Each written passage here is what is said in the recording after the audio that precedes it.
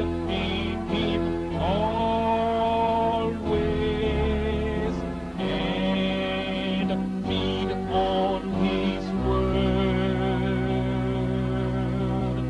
Make friends of God's children.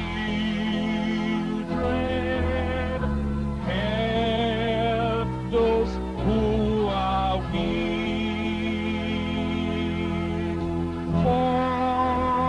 Forgetting me nothing,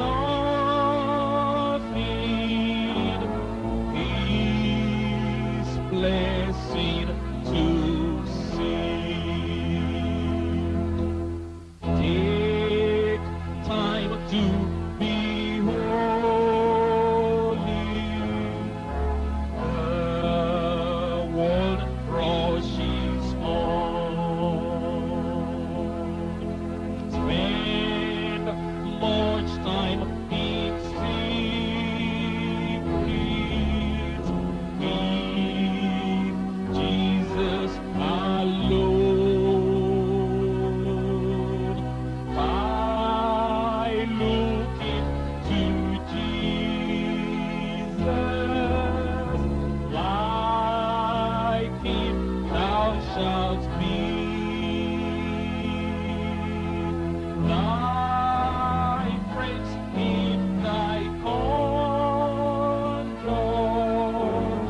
his likeness shall see. Take time to be holy. Let him be thy guide, and run not before him, whatever betide, in joy or in sorrow, still follow thy Lord, and look into Jesus, still trust in his word. Take time to be holy. He come in thy soul. Each thought and each temper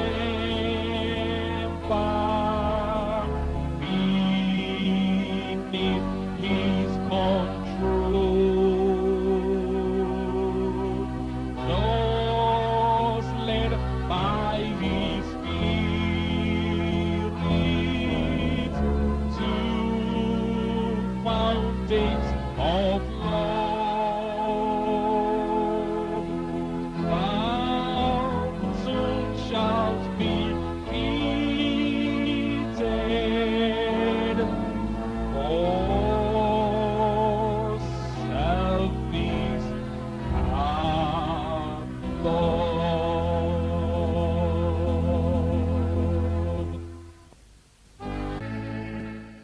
Jesus only is our message. Jesus all our. Continue with our Bible reading. But before we read, shall we just have a moment of prayer? Father, we're asking that you will open our eyes of understanding as we read your word today. We're asking that relevant passages that really speak to our present needs and problems, spiritually and physically and materially, you will impress upon our hearts. Be with us, enlighten us, instruct us, teach us as we read together now. In Jesus' name, I pray. We'll continue with the reading now. The book of the prophet Isaiah. The book of the prophet Isaiah. Chapter 22. Chapter 22. The burden of the valley of vision. What aileth thee now, that thou art wholly gone up to the housetops? Thou that art full of stirs, a tumultuous city, a joyous city. Thy slain men are not slain with the sword, nor dead in battle. All thy rulers are fled together, they are bound by the archers. All that are found in thee are bound together, which have fled from far. Therefore said I, look away from me. I will weep bitterly, labor not to comfort me, because of the spoiling of the daughter of my people. For it is a day of trouble and of treading down and of perplexity by the Lord God of hosts in the valley of vision, breaking down the walls and of crying to the mountains. And Elam bare the quiver with chariots of men and horsemen, and Kir uncovered the shield. And it shall come to pass that thy choicest valleys shall be full of chariots, and the horsemen shall set themselves in array at the gate. And he discovered the covering of Judah, and thou didst look in that day to the armor of the house of the forest. Ye have seen also the breaches of the city of David, that they are many, and ye gathered together the waters of the lower pool. And ye have numbered the houses of Jerusalem, and the houses have ye broken down to fortify the wall. Ye made also a ditch between the two walls for the water of the old pool. But ye have not looked unto the maker thereof, neither had respect unto him that fashioned it long ago. And in that day did the Lord God of hosts call to weeping, and to mourning, and to baldness, and to girding with sackcloth. And behold joy and gladness, slaying oxen and killing sheep, eating flesh and drinking wine. Let us eat and drink, for tomorrow we shall die. And it was revealed in mine ears by the Lord of hosts, surely this iniquity shall not be purged from you till ye die, saith the Lord God of hosts.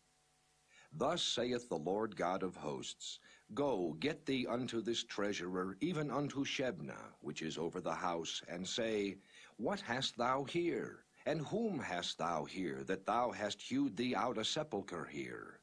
As he that heweth him out a sepulchre on high, and that graveth an habitation for himself in a rock. Behold, the Lord will carry thee away with a mighty captivity, and will surely cover thee. He will surely violently turn and toss thee like a ball into a large country. There shalt thou die, and there the chariots of thy glory shall be the shame of thy Lord's house. And I will drive thee from thy station, and from thy state shall he pull thee down. And it shall come to pass in that day that I will call my servant Eliakim, the son of Hilkiah. And I will clothe him with thy robe, and strengthen him with thy girdle, and I will commit thy government into his hand. And he shall be a father to the inhabitants of Jerusalem, and to the house of Judah. And the key of the house of David will I lay upon his shoulder, so he shall open, and none shall shut, and he shall shut, and none shall open. And I will fasten him as a nail in a sure place, and he shall be for a glorious throne to his father's house. And they shall hang upon him all the glory of his father's house, the offspring and the issue, all vessels of small quantity, from the vessels of cups even to all the vessels of flagons. In that day, saith the Lord of hosts, shall the nail that is fastened in the sure place be removed, and be cut down, and fall, and the burden that was upon it shall be cut off, for the Lord hath spoken it. Chapter 23. The burden of Tyre. Howl, ye ships of Tarshish, for it is laid waste, so that there is no house, no entering in. From the land of Chittim it is revealed to them. Be still, ye inhabitants of the isle, thou whom the merchants of Zidon that pass over the sea have replenished. And by great waters the seed of Sihor, the harvest of the river, is her revenue, and she is a mart of nations. Be thou ashamed, O Zidon, for the sea hath spoken, even the strength of the sea, saying, I travail not, nor bring forth children, neither do I nourish up young men, nor bring up virgins. As at the report concerning Egypt, so shall they be sorely pained at the report of Tyre. Pass ye over to Tarshish, Howl, ye inhabitants of the isle. Is this your joyous city, whose antiquity is of ancient days? Her own feet shall carry her afar off to sojourn. Who hath taken this counsel against Tyre, the crowning city, whose merchants are princes, whose traffickers are the honorable of the earth? The Lord of hosts hath purposed it, to stain the pride of all glory, and to bring into contempt all the honorable of the earth. Pass through thy land as a river, O daughter of Tarshish. There is no more strength. He stretched out his hand over the sea, he shook the kingdoms. The Lord hath given a commandment against the merchant city, to destroy the strongholds thereof. And he said, Thou shalt no more rejoice, O thou oppressed virgin, daughter of Zidon. Arise, pass over to Chittim. There also shalt thou have no rest. Behold the land of the Chaldeans. This people was not, till the Assyrian founded it for them that dwell in the wilderness. They set up the towers thereof. They raised up the palaces thereof, and he brought it to ruin. Howl, ye ships of Tarshish, for your strength is laid waste. And it shall come to pass in that day that Tyre shall be forgotten 70 years, according to the days of one king. After the end of 70 years shall Tyre sing as an harlot. Take an harp, go about the city, thou harlot that hast been forgotten. Make sweet melody, sing many songs, that thou mayest be remembered. And it shall come to pass after the end of 70 years that the Lord will visit Tyre, and she shall turn to her hire, and shall commit fornication with all the kingdoms of the world upon the face of the earth. And her merchandise and her hire shall be holiness to the Lord. It shall not be treasured nor laid up, for her merchandise shall be for them that dwell before the Lord, to eat sufficiently and for durable clothing. You have just listened to the Bible reading, and we need to take whatever we have learned to the Lord in prayer. Will you all rise up, please? Talk to the Lord in prayer. You've seen a commandment, a warning, an example, an instruction to obey, a promise to claim. Pray for grace that you will do as you have learned in the Word of God.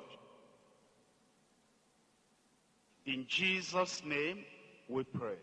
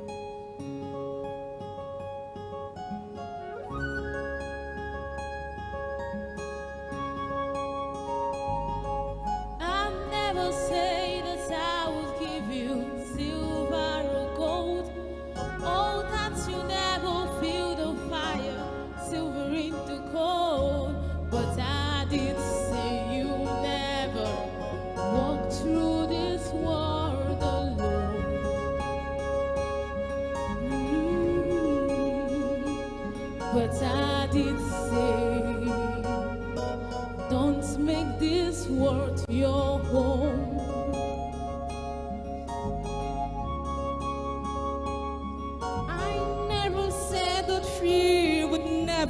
find you in the night. All the loneliness was something you'd never have to fight. But I did say I'll be right there by your side.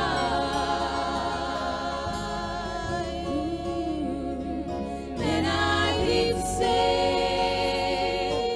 I'll always help you fight.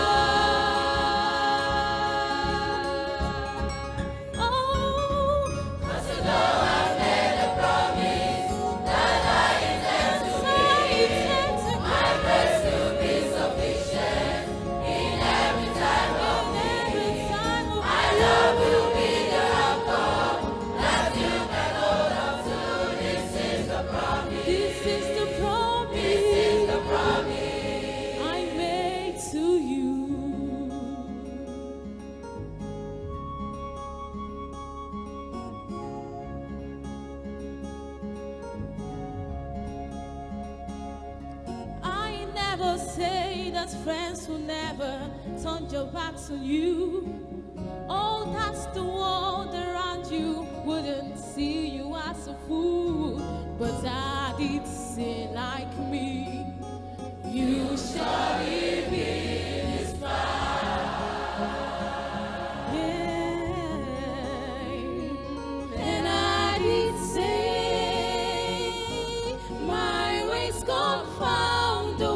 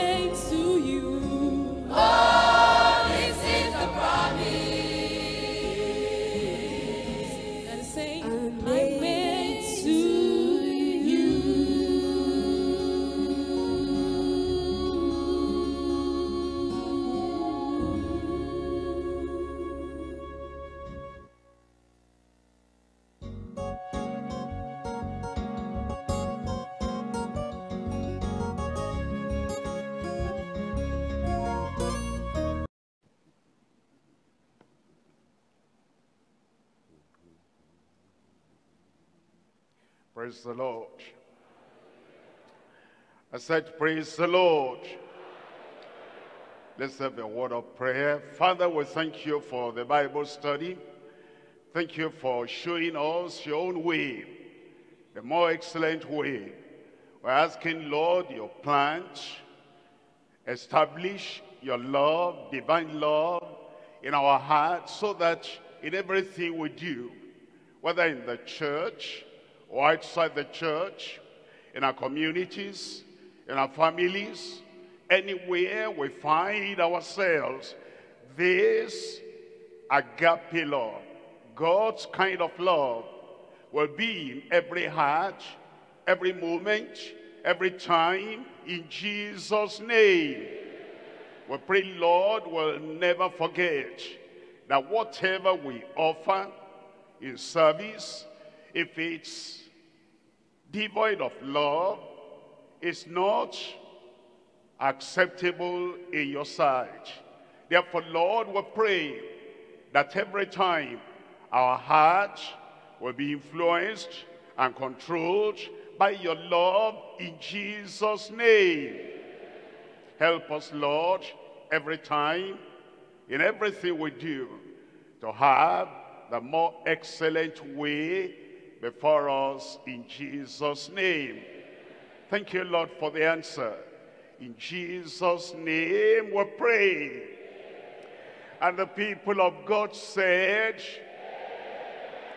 God bless you. You can sit down today. We're coming to 1 Corinthians chapter 13. And we're reading from verse 1 all through to verse 3. 1 Corinthians chapter 13, verse 1. Though I speak with the tongues of men and of angels, and have not charity, I am become a sounding brass and a tinkling cymbal. And then in verse 2 it says, and though I have the gift of prophecy, and understand all mysteries and all knowledge, and though I have all faith so that I could remove mountains, and have not charity, I am nothing. Then in verse 3, it says, though I bestow all my goods to feed the poor, and though I give my body to be burnt, and have not charity, it profiteth me nothing. Today we're looking at those verses of scripture, and we're titling the message today, the preeminence of God's love in the heart. The love of God, not just in the mind. The love of God, not just in our understanding. The love of God, not just in our memory. That is, we can quote it from the Bible. But the Lord, by grace, after saving us, after purifying us, after circumcising our heart, after taking away the old Adamic nature out of the heart, he implants the heaven kind of love.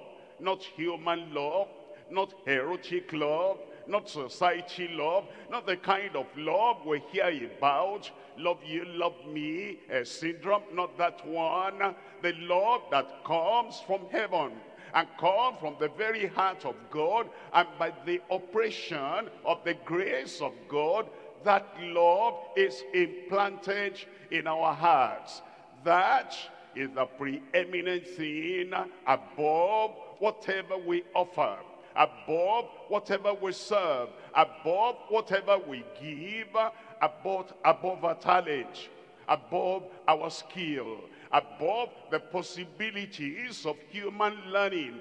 That love in the heart, influencing everything we do, controlling everything we do, and impacting everything we do, that in the sight of God is what is profitable and rewardable, and it's preeminent. That means it's not just that you have it once in a while, all through your life, in everything and every way, that comes to the top, that comes to the limelight, that in your life, what is noticed is not just your ability, but the love, the God kind of love that you manifest in everything you do. I pray God will help us to understand that without love, all else is vain in our lives. the preeminence of God's love in the heart. There are three things we're considering as we look at the message today. Number one, the priority of charity, God's love in the heart. The priority, the one we need to give the first place to and the first attention to, and the one we need to examine our heart.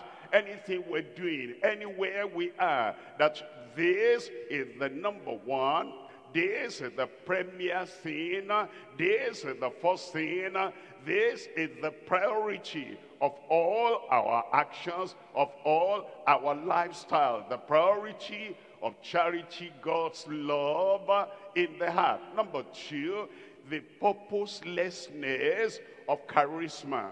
The purposelessness of ability and strength and skill and all zeal and excitement, the purposelessness of charisma without love in the heart. I'm sure you understand, if we're going to make progress in our personal lives, what we do must be on purpose. And if it is going to be appreciated by God, recognized by God, rewarded by God, it must have the purpose of love. You serve, I serve, we serve. That service to be profitable and rewardable when we get to heaven or even here on earth must have love as the basis, love as the foundation, love as the motivation of that we're doing. Otherwise, there's no purpose for that action. The purposelessness of charisma without love in the heart. Number three, the preference of Christ-likeness with love in our heart. What we prefer is that we'll be Christ-like every time. That the life we live will be centered on the life of Christ. Everything he did it in love. And then the supreme love of going to the cross and dying for us. For God so loved the world that he gave his only begotten Son, that whosoever believeth in him shall not perish but have everlasting love. And that love motivated him. That love made him to go to Calvary and to do everything that he did. He removed mountains because of love. He healed the sick because of love. He delivered the oppressed because of love. He rebuked the Peter and those other people that rebuked because of love. He warned people because of love. He proclaimed the good news, the gospel, because of love. Everything he did in love. If we're Christ-like, we'll do everything we do because of love. The preference of Christ-likeness with love in our hearts. Let's come to number one. That's the priority of charity, God's love in the heart. 1 Corinthians chapter 13, reading from verse 1. 1 Corinthians 13, verse 1. Though I speak with the tongues of men and of angels, and have not charity, I am become a sounding brass and a tinkling cymbal. Isn't it instructive that Paul the apostle did not say, though you Corinthians speak with the tongues of men and of angels and have not charity, you are become a sounding brass or a tinkling cymbal. He said, though I, as an apostle, though I, as a fervent, zealous preacher, though I, traveling here and traveling there, and I even speak in the tongues of men and in the tongues of angels, and if I have not, as an apostle, as a preacher, as a prophet, as a pastor, as a teacher of the word of God, as a worker, as a minister, if I have not charity, I Paul the apostle, I, the preacher, I, the pastor, and become a sounding brass and a tinkling cymbal.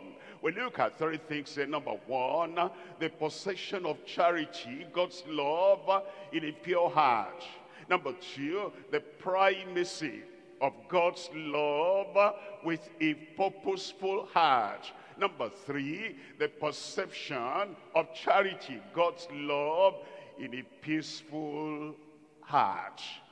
Love does not dwell in a pugnacious fighting heart, but a heart justified by faith, having peace with God, peace in himself, and peace with other people.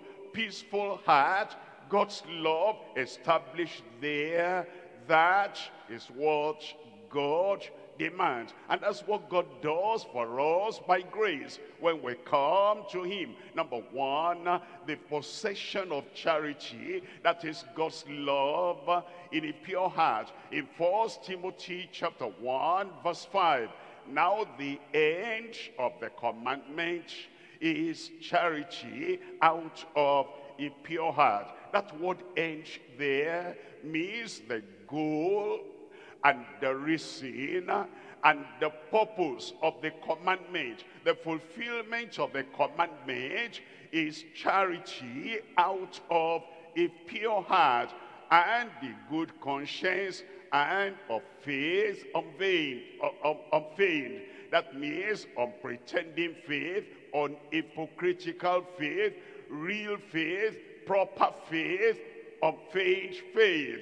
The edge of the commandment, the purpose of the commandment, the effect of the commandment, and the result of the commandment in your life, in my life, is charity out of a pure heart. In 2 Timothy chapter 2 verse 22, it says, flee also youthful lusts. That tells us the Lord is not talking about the love of the flesh, the lusts of the flesh that people in the world carry about, and all their entertainment is based on that. He said, flee that one, flee also youthful lusts, but follow righteousness, faith, charity. You see that? Charity, then peace with them that call on the Lord out of a pure heart. This charity that the Lord is emphasizing comes out of a pure heart. It tells us in 1 Peter chapter 1 verse 22. 1 Peter chapter 1 verse 22. It says, seeing ye have purified your souls in obeying the truth. There's no love without obedience. If we love God, we obey the truth he has taught us. If we love the Lord Jesus who died for us, we obey the truth he has emphasized and given to us. Seeing ye have purified your souls in obeying the truth through the Spirit unto unfeigned love of the brethren, unpretending love of the brethren, a love that is proper, a kind of love that is profitable, unfeigned love of the brethren. See that ye love one another with a pure heart. See that? Pure heart fervently. That pure heart is very important. Of the love that will manifest, we're told in Psalm 24, reading from verse 3, Psalm 24 verse 3, who shall ascend into the hill of the Lord, or who shall stand in his holy place?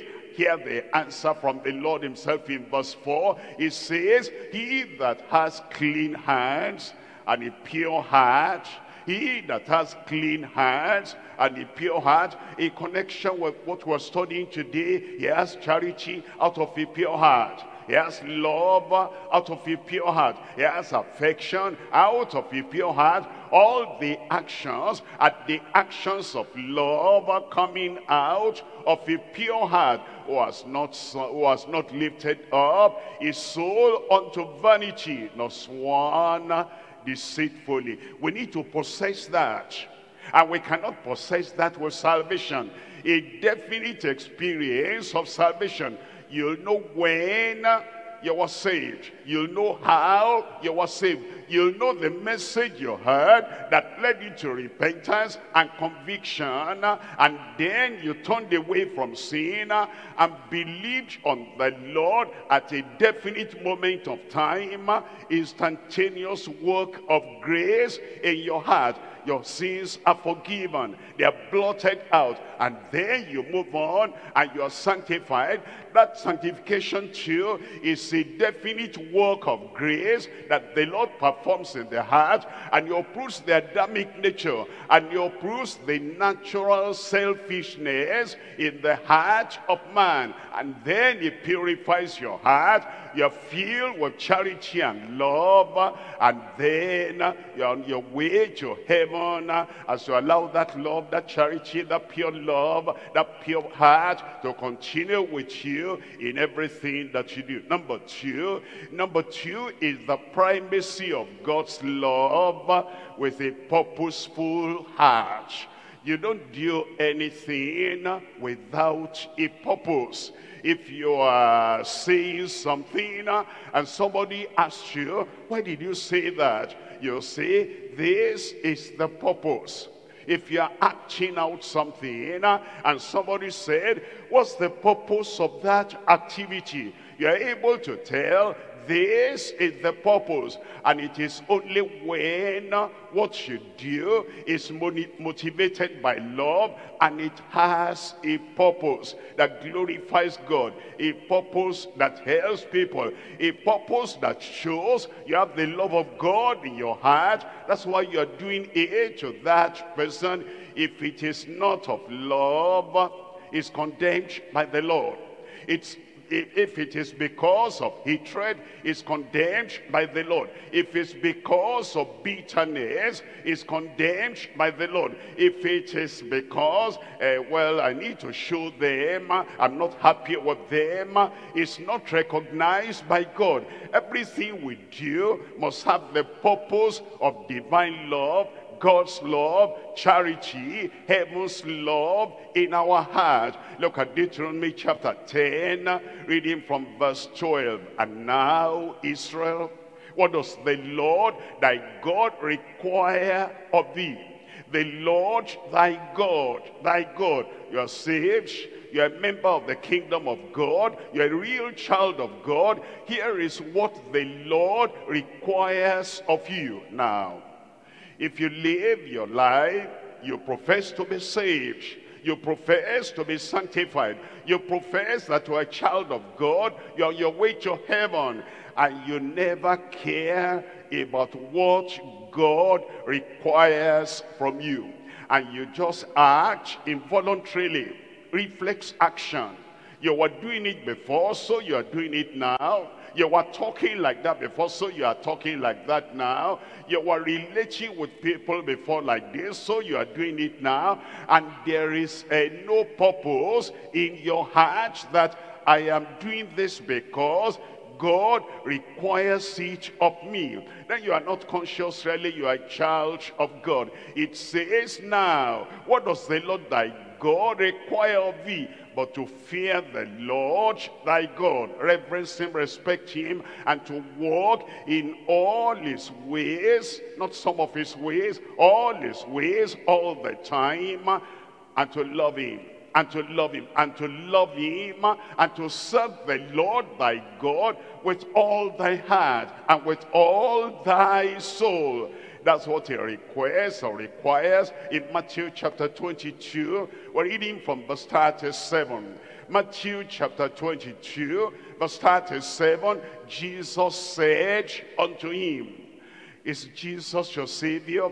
Jesus said unto him. Are you conscious of Jesus, the presence of Jesus, the desire of Jesus? Do you perceive, here is what Jesus wants as my Savior, as my sanctifier, as the one that is taking me to heaven? Then you will pay attention. Jesus said unto him, thou shalt love the Lord thy God with all thy heart, and with all thy soul, and with all thy mind. And then in verse 38 it says, this is the first and great commandment. Now, if you do other things, but the love of God is not there, you have committed the first sin, first great sin, because you have not obeyed the first commandment.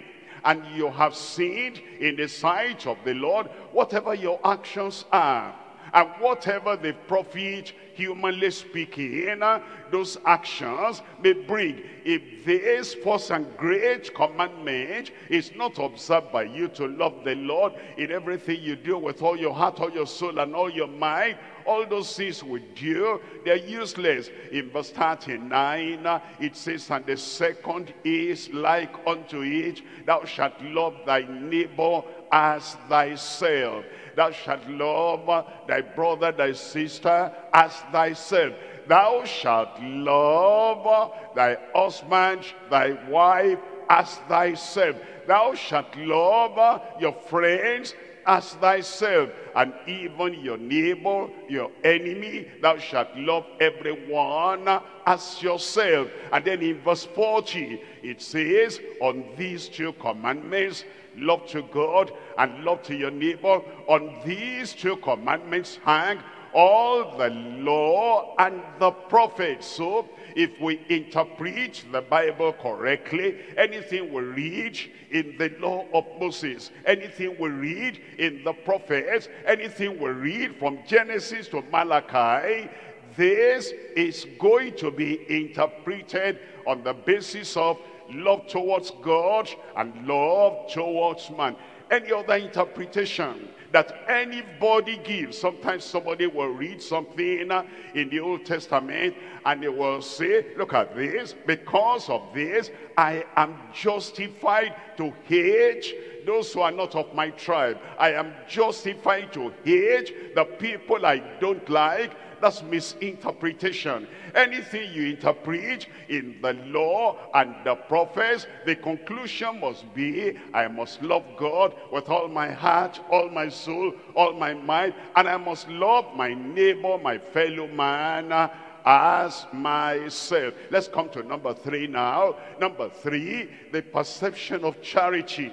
God's love in a peaceful heart. We're coming to Colossians chapter 3, and we're reading from verse 14. It says, and above all these things, put on charity.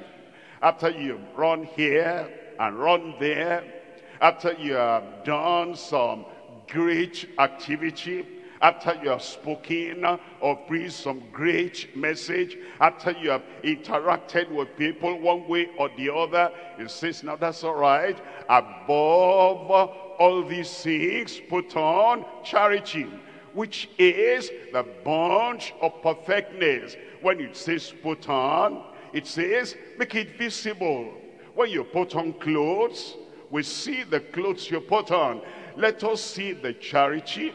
Let us see the love, like we see the clothes that you put on. Let charity or divine love in your action, in your heart, in your life, in your communication, in your interaction, in your dealing with other people. That word, dealing with other people, that means relating with other people.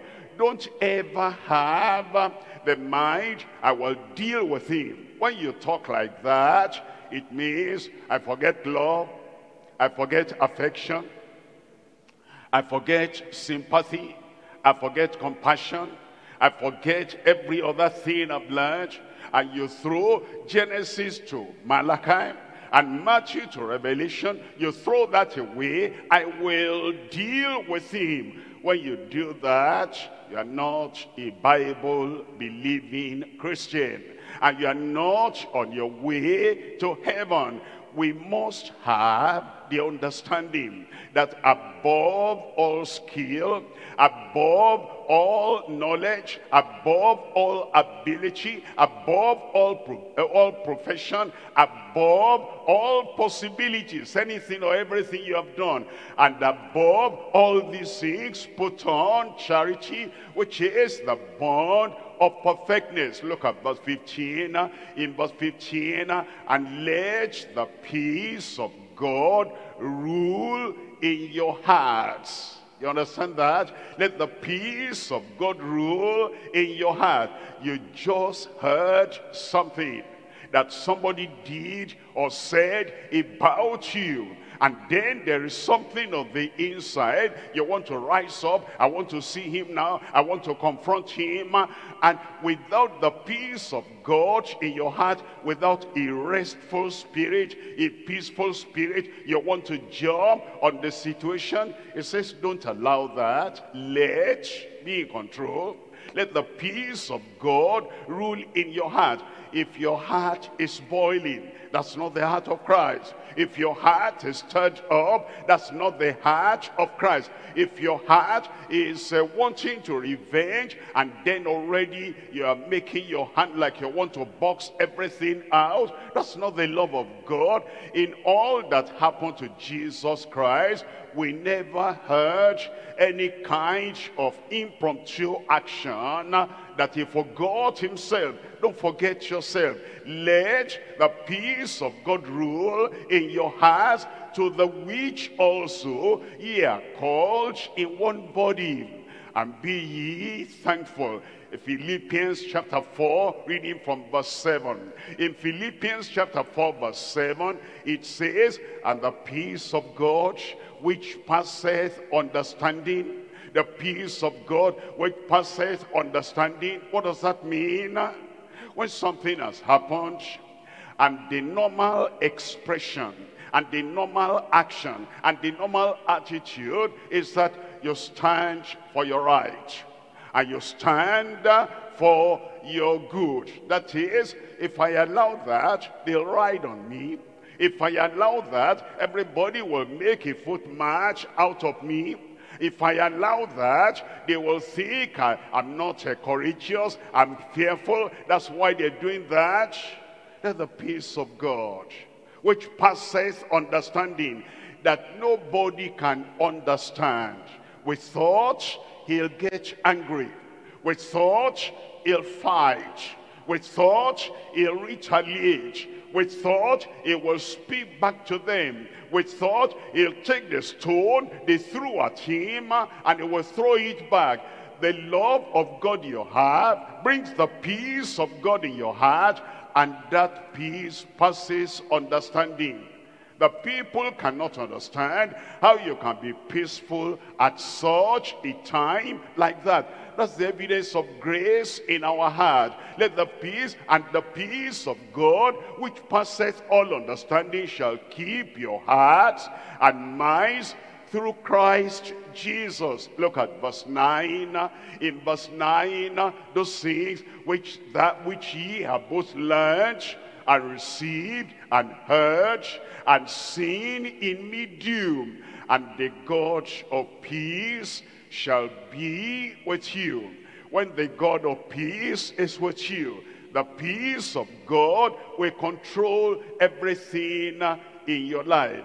I pray that more and more the peace that passes understanding will control everything in our lives in Jesus' name.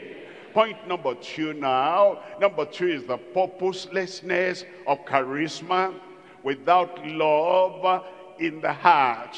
We refer to charisma as the gifts of the Spirit. And if somebody has the gifts of the Spirit, but there is no love in the heart, it's purposeless. It were even better the person did not have that gift, that ability, or that skill. Look at 1 Corinthians chapter 13, verse 1. Though I speak with the tongues of men and of angels, the gift of speaking diverse kinds of tongues, and have not charity, I am become a sounding brass, or a tinkling cymbal. You see that language? I am become. I am become. Before the tongues, before the gifts of the Spirit, when you just had the grace of God, you were all right. When you had godliness in your life, you were all right. But now, gift has come. Speaking in tongues has come. And diverse kinds of tongues interpretation, they have come. Faith, power, authority has come. And now, pride comes in, and he becomes a sounding brass and becomes a tinkling cymbal. You know, there are people that before they had any power, any authority, any skill, any appointment, and before they were recognized, they were humble, and they were loving, and they were peaceful. You could easily relate with them. But now the gifts have come, power has come, position has come, authority has come, and then they diagnose, they go down on love. There's no love anymore. All they can think about now is the power and the position and the authority they have. They become a sounding brass or a tinkling cymbal. Look at verse 2. In verse 2 it tells us, and though I have the gift of prophecy, and understand all mysteries and all knowledge, and though I have all faith, so that I could remove mountains, and have not charity, I am nothing. The people of the world, and even the people in the church, will count that person as brother somebody, prophet somebody, and preacher somebody, and pastor somebody. Why? He has the gift of prophecy. Why? He understands all mysteries. Why? He has all knowledge. And then he has all faith, and he can remove any mountain, every mountain. And yet, if he does not have charity, the love of God in the heart, and his heart is bearing witness with him, you exercise power, you exercise authority, but there is deep-seated antagonism in your heart, hatred, animosity in your heart. Yes, you manifest power like Samson. Yes, you manifest power like Balaam. But there is no love in your heart. Your conscience tells you that. Then you brush it off and go your way and go for another demonstration of faith, and then moving mountains. If you don't have charity, all those things you do in the account of heaven, you are nothing. There are three things we're looking at. Number one, tongues without transparent love. Tongues without transparent love. Number two, prophetic proclamation without protective love.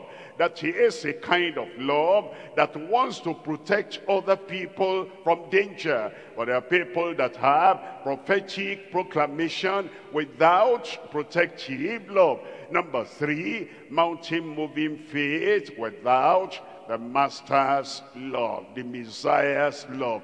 They do not have the love of the Master in their heart, and yet they have mountain-moving faith. All that in the sight of God makes you nothing. You achieve nothing, and you might miss heaven if you do not come back and get on your knees and say, Lord, I need this divine love in my heart. Let's look at number one, tongues without transparent love. Already we have read that, and it says, if I speak in the tongues of men and in the tongues of angels, and I do not have this divine love, God's love, preeminent love in my heart, I am become a sounding brass and a tinkling cymbal. We're looking at James chapter 3, verse 1. My brethren, be not many masters. Don't be eager to be a preacher, eager to be a master, eager to be a teacher. Don't just push yourself forward. Why do you want to preach? Is it so I'll be like so-and-so? Or is it so that I can manifest the love of God out of my heart? What do you want that position? What do you want that authority? Is it so that I can do more good? I can help more people? I can show more love? I can demonstrate the compassion of God, the compassion of Christ in my heart? Or I want the position and the authority because of competition? He is doing it, I can do it too. My brethren, be not many masters, knowing that we shall receive the greater condemnation. Receive the greater condemnation. There's no condemnation in heaven. If somebody receives the greater condemnation, that means he has missed heaven. Our tongue must be under control. If we love, you know, something instigates you, you want to talk about brother so-and-so, love will silence you. Don't talk like that. If he were here, will he see this as you loving him? Is this manifestation of love? If we don't have that love that controls our tongue, then we will not be profitable in the kingdom. We might not even get to the eternal kingdom. Look at verse 5. In verse 5, even so, the tongue is a little member, and boasteth great things, and speaketh great things, and proclaims great things. There are people, they think that talking must be their full-time job. They think that passing comment on everything that happens in society, or whatever they read in the newspapers. They think that passing comment, a bad comment, unfavorable comment, they think that is their full-time job, and all those comments change nothing. They don't show that you love. You spend more time talking about people, talking about society, talking about this and that, more time than you spend in prayer. Even so, the tongue is a little member, and boasteth great things. Behold, how great a matter a little fire kindleth. Some people burn down their families because of their tongue. In verse 6, it tells us, and the tongue is a fire, a world of iniquity. So is the tongue among our members, that it defileth the whole body. The tongue defileth the whole body. What comes out of the tongue? Because it's not of love, because it's not of charity, because it's not of divine love, the Lord sees that talkative as a defiled person. And if that person dies in that condition, always talking and talking, passing bad comments, criticizing, tearing other people down, is defiled. If he dies in that condition, a defiled man, woman, will not get to heaven with that defilement. It defiled the whole body and set it on fire, the cause of nature, and it is set on the fire of hell. It is set on the fire of hell. That's why we need to be very careful, and we need to be very watchful that the grace of God will temper our tongue. The grace of God will transform our tongue. The grace of God will make our tongue transparently loving. Let's come to number 2 here. Number 2, prophetic proclamation without protective love. Without protective love. Do you ever think of protecting other people, other people's interests, other people's lives, other people's feelings, other people's progress? Do you have love enough that you are protecting others rather than protecting yourself. There are people, they are into self-defense every time. They do something that needs some correction. They do something that needs the control and the influence of love. But they are not thinking about that. They are ready to give a reason for what they have done. They are not protecting other people in love. They are only protecting themselves. And they are protecting the evil that they do. It tells us in 1 Corinthians chapter 13, verse 2. And though I have the gift of prophecy and understand all mysteries and all knowledge, and yet they don't use that knowledge, that prophecy, the understanding of mysteries to protect the gospel, protect the gospelers, protect people around them. They just dish out whatever. The Lord wants us to have love that will protect others from danger. And we're looking at Numbers chapter 24. And we're reading from verse 15. And he took up his parable and said, Balaam, the son of Beor, has said, and the man whose eyes are open have said.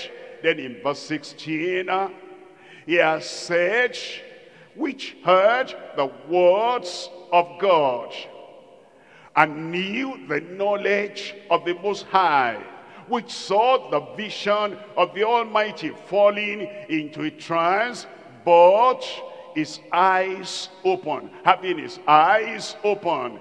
In verse 17, I shall see him, but not now. I shall behold him, but not nigh. There shall come a star out of Jacob, and a scepter shall rise out of Israel, and shall smite the corners of Moab, and destroy all the children of Sheth. Then in verse 18, and Edom shall be a possession, Seir also shall be a possession for the enemies, and Israel shall do valiantly. Verse 19, out of Jacob shall come he that shall have dominion, and shall destroy him that remaineth in the city. Great prophecy that Balaam had. But because he had not the love of the master that he prophesied about, he had the love of money. Therefore, he counseled Balak how he will make the children of Israel to fall. And then God will be angry with them. Look at Revelation chapter 2. We're reading from verse 14. Revelation chapter 2 verse 14. But I have a few things against thee, because thou hast there them that hold the doctrine of Balaam, who taught Balak to cast a stumbling block before the children of Israel, and to eat things sacrificed unto idols, and to commit fornication. Balaam taught Balak how to make the children of Israel sin. Now, it says that church that Christ spoke to had some among them there teaching others to fall, teaching others to commit sin. They remained there in the congregation of the righteous, and then they are influencing, they are instigating, they are counseling, they are talking to other people to do things that is calculated to make others fall.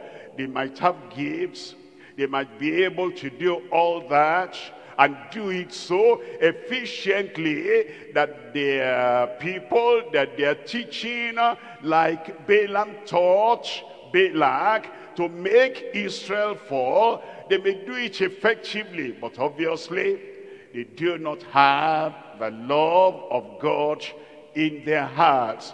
And whatever their influence, and whatever their effectiveness, and whatever the control they have on the lives of people that will do things like that, that influence will not earn them heaven. They will perish like Balaam perished. That's why the Lord is telling us gifts are not enough. Charisma is not enough. We must have the love that protects other people from sinning, protect other people from provocation, protect other people from evil. Matthew chapter 7, we're reading from verse 21. Matthew chapter 7, reading from verse 21. Not everyone that saith unto me, Lord, Lord, shall enter into the kingdom of heaven, but he that doeth the will of my Father who is in heaven. What's the will of the Father? That you love God with all your heart, with all your soul, with all your mind. What's the will of the Father? That you love your brother, love your sister, love your neighbor, love members of the church, love everyone, whether they are ministers or members, love them as you love yourself. And you have protection in your vocabulary of love, in your attitude of love. You have protection of other people in your action of love. It says in verse 22, it says, many will say unto me in that day, Lord, Lord, have we not prophesied in thy name? And in thy name have cast out devils, and in thy name have done many wonderful works. You see all those things there? They're not enough to get to heaven. They're not enough to earn us a place in heaven. In verse 23, it says, and then will I profess unto them, I never knew you. Graceless life. I never knew you. Loveless life. I never knew you. Purposeless life. I never knew you.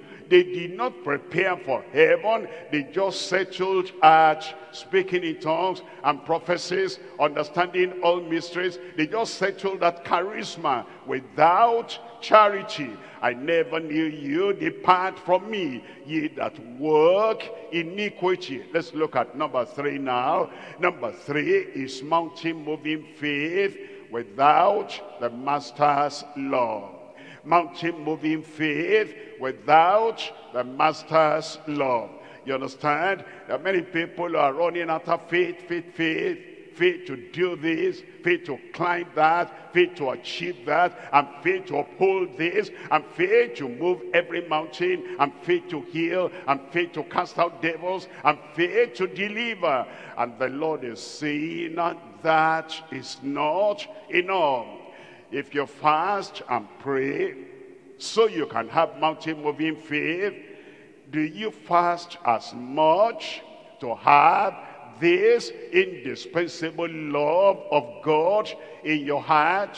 What's the purpose? Why are you fasting? Why are you praying?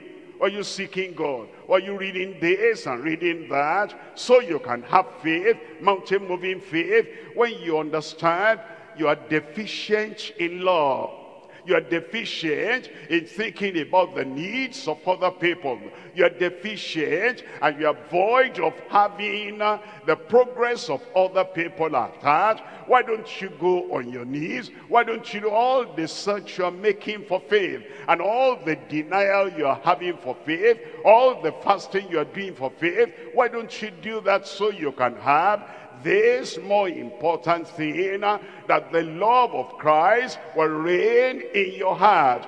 Though I have, this verse 2 now, the gift of prophecy, and understand all mysteries and all knowledge, and though I have all faith, all kinds of faith, great faith, mountain-moving faith, tree-approaching faith, and the faith to do this and the faith to do that. Though I have all kinds of faith so that I could remove mountains and have not charity, that's possible.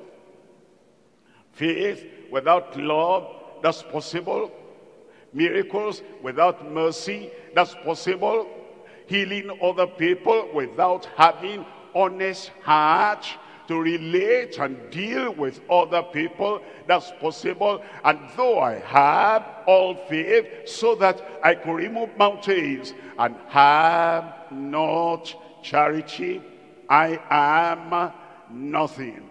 He wants us to have the kind of love the Master had. It tells us in John chapter 14, reading from verse 15. John chapter 14, reading from verse 15.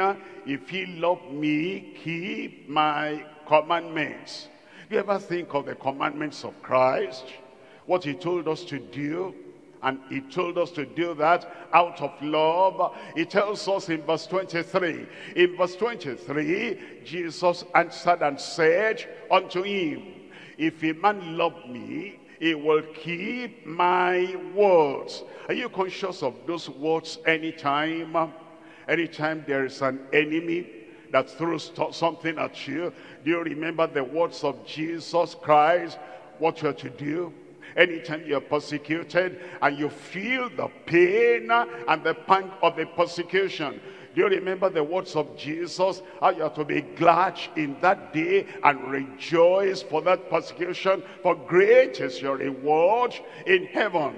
Anytime there's somebody in need, is before you what you are to do. Do you remember the words of Jesus? How to care for the poor. That's what the Lord is saying. He's saying, if a man love me, he will keep my words, and my Father will love him, and we will come unto him and make our abode with him. In verse 24, it tells us in verse 24, he that loveth me not, keepeth not my sayings.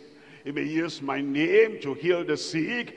If he does not keep my sayings, he does not love me. He may use my name to say, I'm a Christian, I belong to Christ, I'm on my way to heaven, Jesus died on the cross for me. If he does not keep my sayings, he does not love me. He may use my name before other believers to get something out of them. He's only using Christ, he's not serving Christ, and he's not manifesting love to Christ. He that loveth me not, keepeth not my sayings.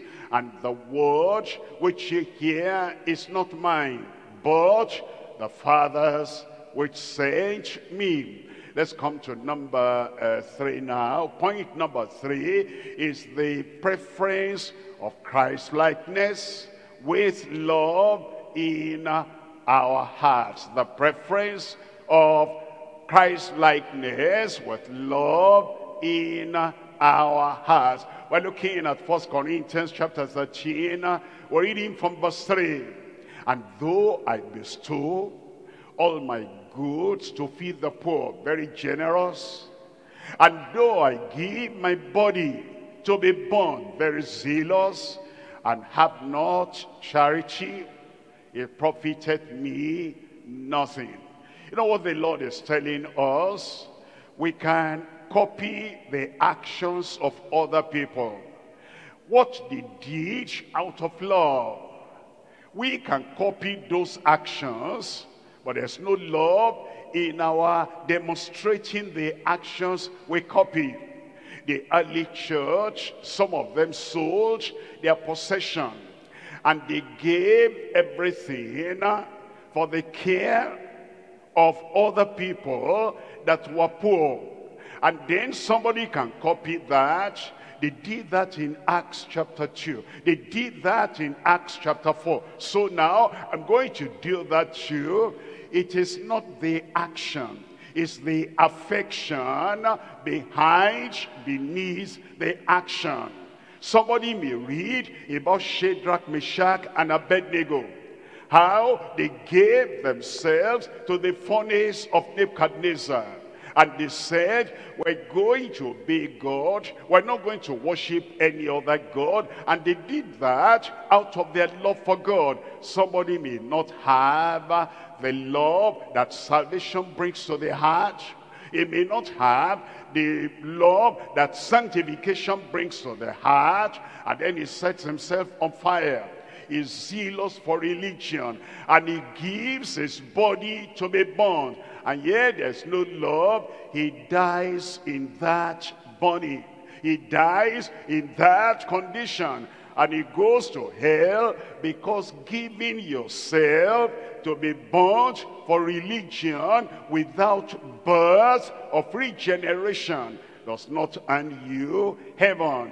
The preference of Christ-likeness with love in our hearts. Three things. Number one, the insufficiency of sacrificial giving without saving grace. Number two, the implication of burning for religion without birth through redemption. Number three, the indispensability of sincere graciousness with spiritual gifts. The spiritual gifts should go along with the gracious, sincere, loving attitude, relationship we have with other people. Let's look at number one.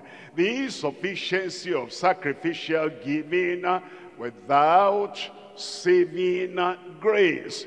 Let's look at 2 Kings chapter 10 verse 16. 2 Kings chapter 10 verse 16. And he said, this is Jehu saying to Jonadab, come with me and see my zeal for the Lord. So they made him ride in his chariot, zealous for the Lord. He was going to stamp out Baal worship in the land, but then he used deception, he used unrighteousness, he went through the path of iniquity. He thought the end justifies the means. They can practice transgression, they can practice lying, they can practice dishonesty, and they say, I have a good purpose, I'm driving at this.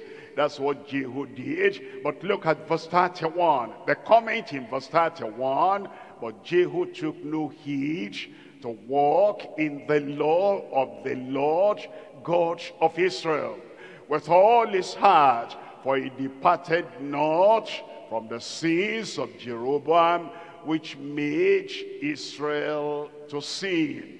If we just have the action, but there's no affection, and there's no love, we take care, we give good things, we give sacrificially, we give money, but the purpose is not of love. It's because you're seeking something for yourself. That person will not have the commendation of heaven that he was expecting. Matthew chapter 5 verse 20. In Matthew chapter 5 verse 20, for I say unto you, that except your righteousness shall exceed the righteousness of the scribes and Pharisees, ye shall in no case enter into the kingdom of heaven. All the good things we do, if they're going to earn the favor and the commendation of heaven, must be out of love. Let's look at number two. Number two, the implication of burning for religion without the new birth through redemption or regeneration. In John chapter 3, reading from verse 3. John chapter 3 verse 3, Jesus answered and said unto him, verily, verily, I say unto thee, except a man be born again, he cannot see the kingdom of God. A philanthropic person who is a great giver cannot just come into the midst of the people of God and say, I saw that need, and he feels the need. I see that problem. He solves the problem. He sees, that connection. He makes the connection. He's giving everything he can give. When it comes to zeal, he will endanger his life so that he can be in the forefront and get this done. The only problem is he has not really been born again. He has not given his heart to the Lord Jesus Christ. He gives hand to the Lord. He gives feet to the Lord. He can run. He gives mind and head to the Lord. He can reason and plan. But he has not given his heart to the Lord. He doesn't have the heart of love. And he doesn't feel that love. He doesn't see the importance of that love. Only action, action, activity, activity. And he's moving everywhere, pursuing her. They know him there. They know her there. They know her everywhere. But the love of God is not in the heart, in the private. He will not live the life of a born-again believer. But in the public, it's all action, all action. We need salvation and the love of God in our heart before all that running around. Look at verse 5. In verse 5, Jesus answered, Verily, verily, I say unto thee, except a man be born of water and of the Spirit, he cannot enter into the kingdom of God. I pray none of us will serve in vain in Jesus' name. I will not serve in vain. You will not serve in vain in Jesus' name. Number 3 now. In number 3, the indispensability of sincere graciousness with spiritual gifts. Before you manifest the gifts, be gracious. Let the love of Christ be in your heart, that you are gracious to children, you are gracious to the weak, you are gracious to the lowly, you are gracious to the women, you are gracious to the men, you are gracious to those who are downtrodden, you are gracious in your language, you are gracious in your comportment, you are gracious in your action. You are very thoughtful. You will not want to hurt anybody. You'll not hurt the fearful. You'll not hurt the feeble. You'll not hurt the fainting. You want to be gracious in everything you do and in every action of your hand. You want to be gracious every time in small things and great things. And then you can bring your gift to the fold because grace is there. Gift can now follow, and gift can now do what you ought to do with the grace of God and the graciousness. You see, without the graciousness, gift is vain. Gift will oppress other people. Gift will have a kind of self-impose. You'll impose yourself on people. If the grace of God is not there, if the love of God is not there, it will be gift, gift, gift. I want to manifest my gift. I want to show my gift. If I'm going to be a part of that church, they must allow me to come out and stand on that chair and stand in that place and manifest my gift. If there is no way to manifest my gift, manifest graciousness, manifest love, manifest affection, and manifest humility, and manifest Christ living in you, and you are talking like Christ, and you are helping like Christ. You don't want to be Judas Iscariot, only having office, only having position, and yet the graciousness of love is not there. Sincere graciousness is indispensable with the manifestation of spiritual gifts. We're coming to 1 Corinthians chapter 13, and we're reading from verse 3. And though I bestow all my goods to feed the poor, and though I give all my body to be burnt, and have not charity, have not Christ-like love, have not gracious love, have not affection, sympathy for other people, have not charity, it profited me nothing. Look at First Peter chapter 4, reading from verse 10. First Peter chapter 4, verse 10. As every man has received the gift, so even so minister the same one to another as good stewards of the manifold grace of God. Gift at the beginning of the verse, grace at the end of the verse. The grace and the gift must work together. Graciousness in your lifestyle, and then you can manifest the gift because you have love in your heart. In verse 11 it says, if any man speak, let him speak as the oracles of God.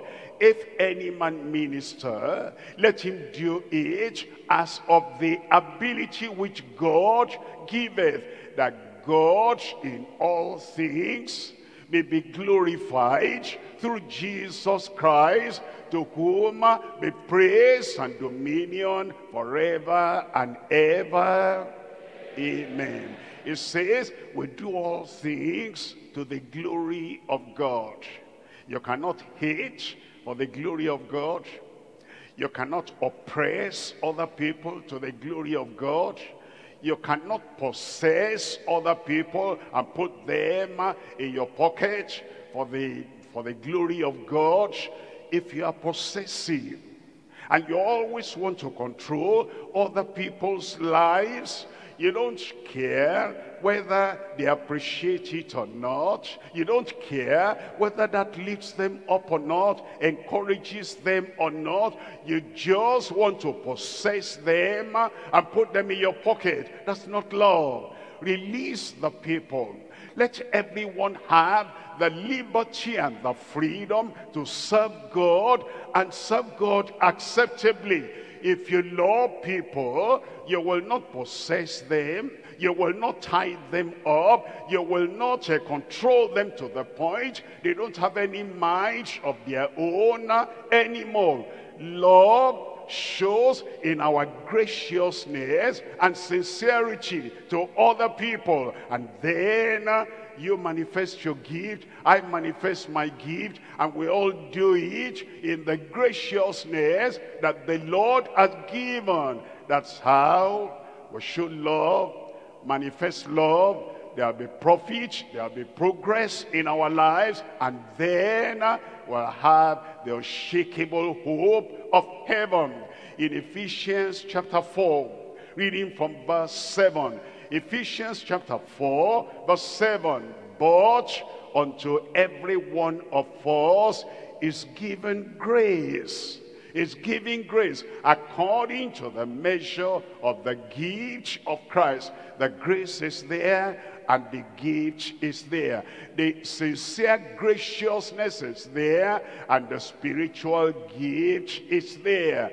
In verse 11 it says, and he gives some apostles, but they must have graciousness with their gifts. He gives some prophets. They must have love with the gifts they manifest. And some evangelists, and some pastors and teachers. And then in verse 12, it tells us the purpose for the perfecting of the saints, for the work of the ministry, for the edifying of the body of Christ. And then in verse 13, until we all come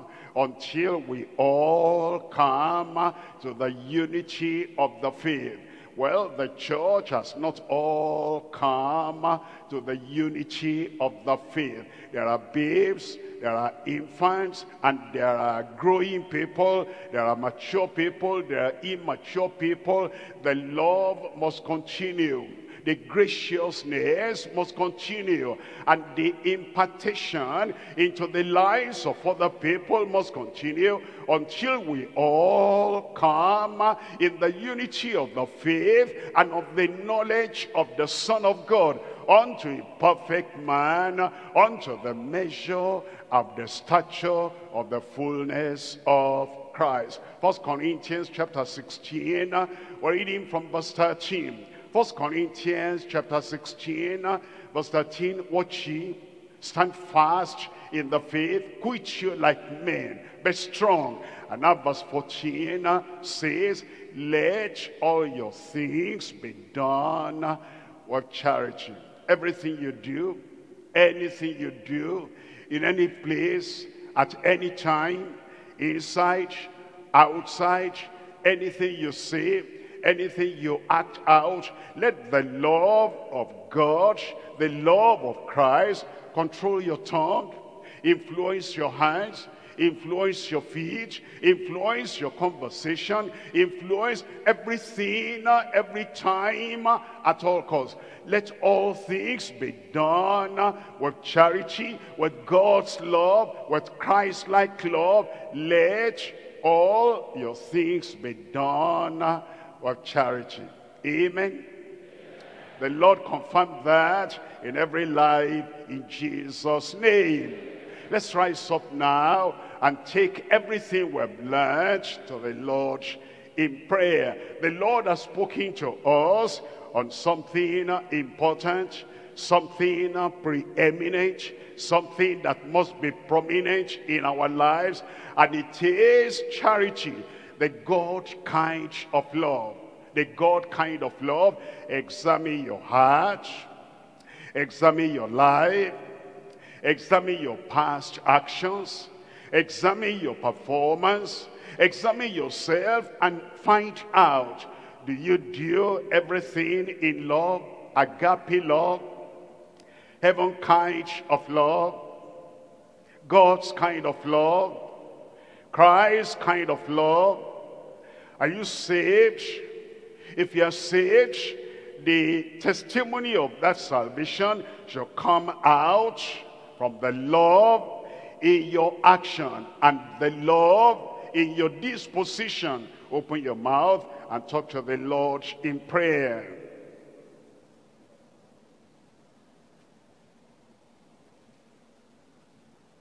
Tell the Lord to help you, that this indispensable love will be established in your heart, that you will offer reasonable service unto the Lord. Service without love is unreasonable. Activity without love is unacceptable.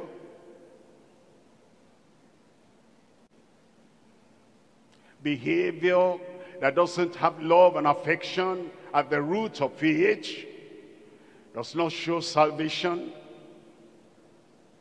Saved by grace, then graciousness will come in.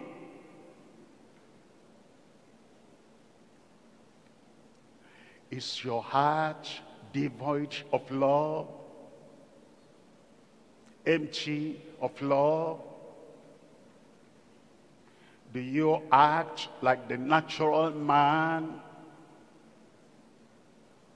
No grace, no salvation, no transparency, no love? Are you satisfied without the love of Christ in your heart? Religion without love. Churchianity without love. Zeal without love. Running up and down without love. Talk, talk, talk. Conversation. Counseling. Advising.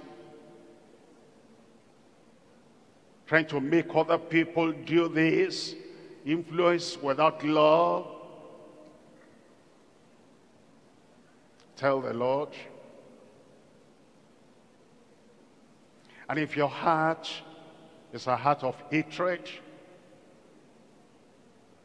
animosity, malice, grumbling, harsh words, hardness of heart, hardness of life.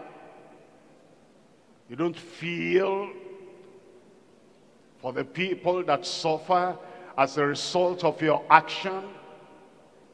Salvation is not there. We're saved by grace through faith. And grace will demonstrate and manifest love. Grace will demonstrate graciousness, affection. Examine yourself to know whether you are in the faith or not. If you're in the faith, there'll be love, there'll be affection, there'll be graciousness.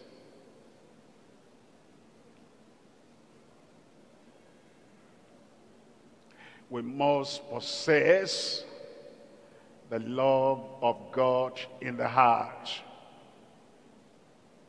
It saves us and implants the love of heaven in our hearts. It sanctifies us, uproots self, depravity,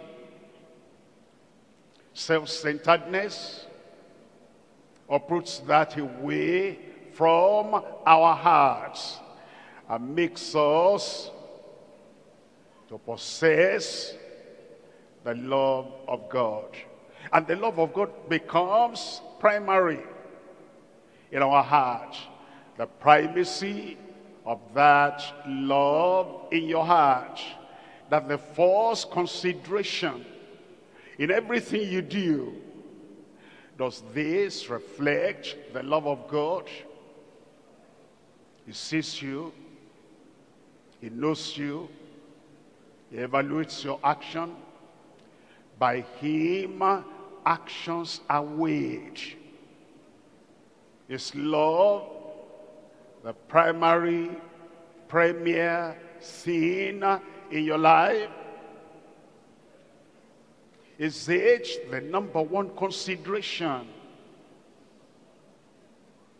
Ask the Lord that he will help you. That's the purpose of the study, the benefit of the study. That you'll not continue just acting habitually without the refreshing love of God in your heart.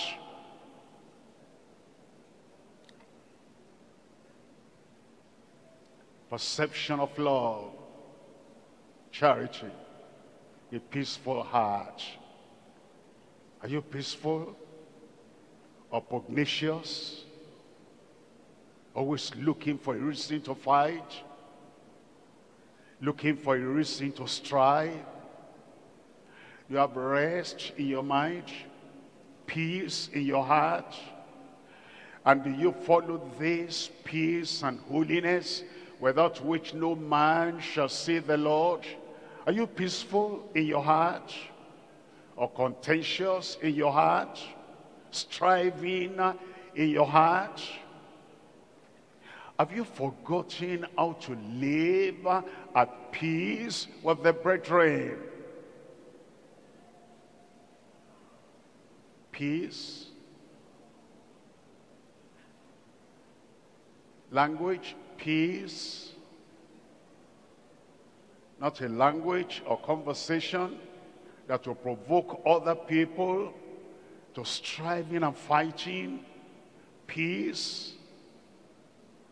With those who are close to you, those who are dear to you, peace. With the people who serve you and the people you are serving, peace. The perception of charity that other people can perceive, other people can tell, other people can see, because it is visible. Tell the Lord. Tongues, tongues, tongues, without love. Talk, talk, talk, without love. You're eager to talk. Hear me, hear me, hear me. Slow down. Shut up a little. Bring love in the heart. Transparent love. That the person you are talking to, always wanting to give advice, counseling, let them see the love first. Transparent love in your heart.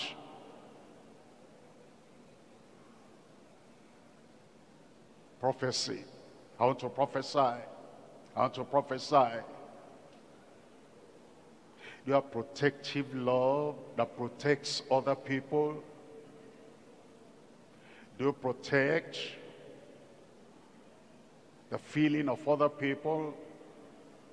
Joy of other people? Do you protect the desires of other people? We know you can talk. We know you can proclaim. Are you possessive? You want to possess other people, control other people. You want the high and the low to always be under your authority. Possessive. Controlling. Imprisoning other people. There's no love there. Release the people. Let them have the freedom that they ought to have as children of God. Don't be that possessive. That are always thinking, control, subdue, conquer other people. There's no love there. You injure the people you possess. Show love. Let them have the joy of being themselves. If they are not saved, the action will show. So you don't have to compel them to act saved. If they are saved, the actions will show. You don't have to compel them, possess them. Let there be love that protects other people's interest. The master's love, not just mountain-moving faith.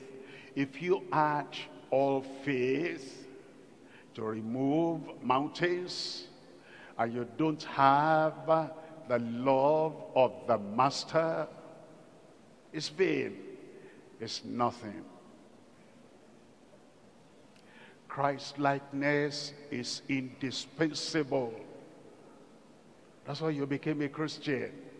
To live like Christ, behave like Christ, move like Christ, love like Christ.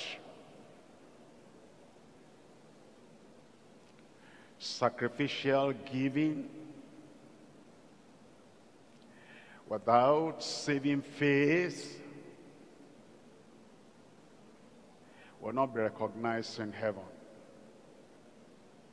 Burning with zeal for religion without the new birth of redemption, regeneration, is nothing.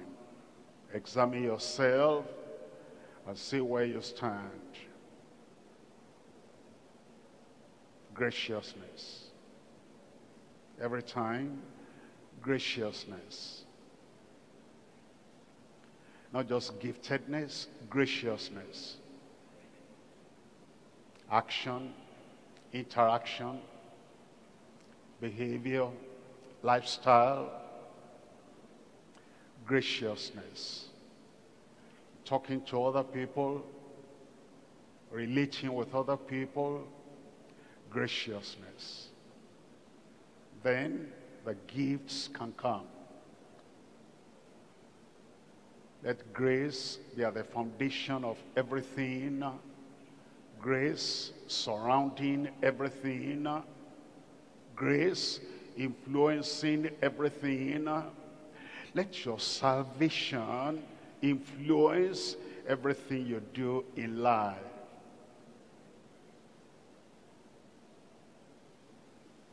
In Jesus' name we pray. An amen of renewed love. Father, we thank you for this hour. We thank you for what we have learned. We're praying, Lord, everything we've heard, everything we've learned will become practical, purposeful, pungent, penetrating in every heart, in Jesus' name. We pray that all things we do, everywhere we go, every action we manifest, all things will be done out of the love of Christ, the love of God, the love of the commandments of God, and the love of the brethren, and the love for sinners, in Jesus' name. And we pray that your love will grow in every heart.